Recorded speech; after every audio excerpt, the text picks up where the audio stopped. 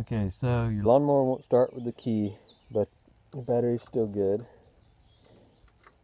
Turn the key, nothing happens. Could be bad wiring, bad key, ignition switch, whatever, but here's a short way of how you can start it anyway. So come over to the side, find your starter solenoid. Under here, on this post, is this red cable going straight to the battery. This wire.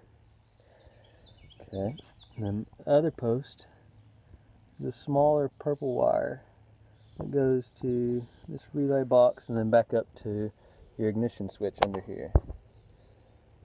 But that part's not working, so all you need, a piece of wire, it doesn't have to be this thick.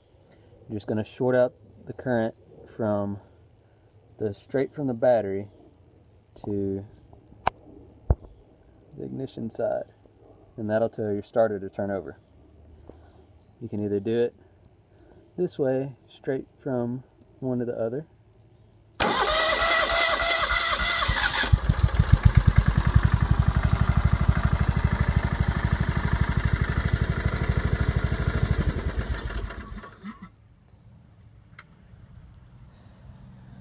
or if you can find this relay box, it's a little easier.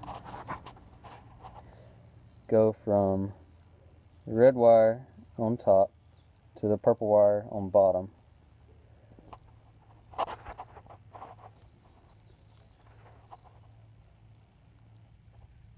Just short those out. Inside there's little spots.